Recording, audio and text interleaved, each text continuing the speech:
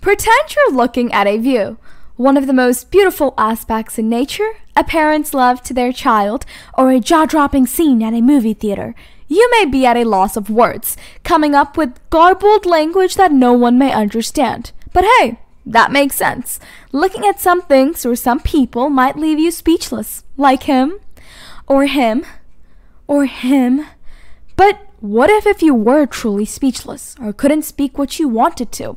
This symptom is part of a real-life disorder called aphasia. So, what exactly is aphasia? Aphasia is a disease that causes damage to portions of the brain that are responsible for language comprehension and production. There are three main types of aphasias. The first type of aphasia that we're going to discuss is Wernicke's aphasia. Wernicke's aphasia causes you to speak in a mix of words called a word salad that others won't be able to understand.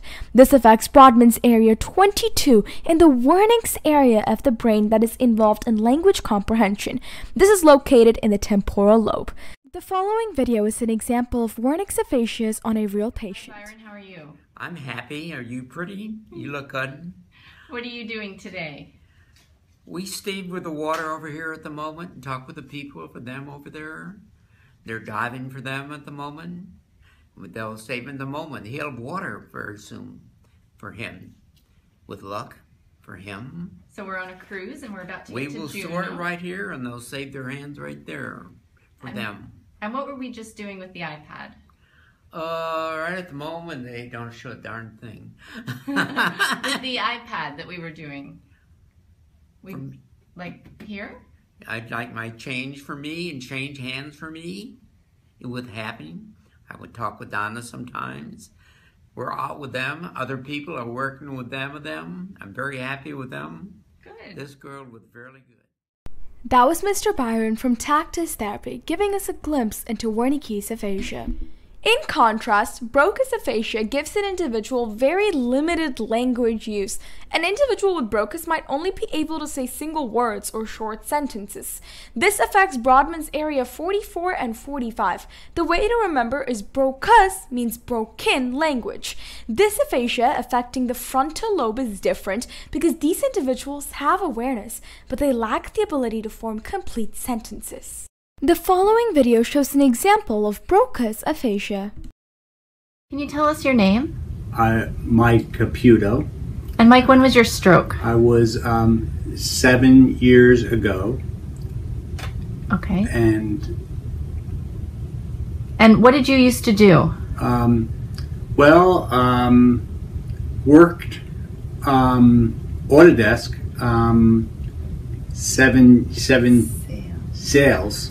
sales and worldwide, and very good. Yeah. Okay. And who are you looking at over there when you turn your head? That's my wife. Okay. And why is she helping you to talk? She's a speech. So you have trouble with your speech? Yeah. And what's that called? Aphasia. All right. The lesser-known form of aphasia is called anomic aphasia, where individuals cannot find the right words or nouns to describe their sentences. This leads them to express frustration and have a language filled with these remarks.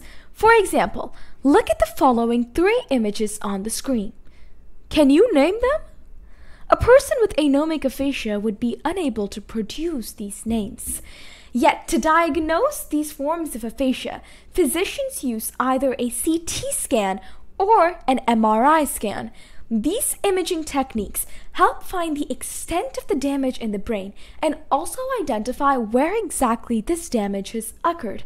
These scans together can find out whether it's a lesion, a tumor, a stroke, or any other specific infractions on that part of the brain.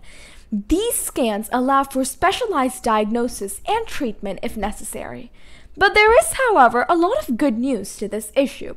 A speech and language therapist can help treat aphasia, leading to improvement in the spoken words. Additionally, further research on this topic can lead to more exposure, so no one is ever unspoken, unheard, or unexpressed.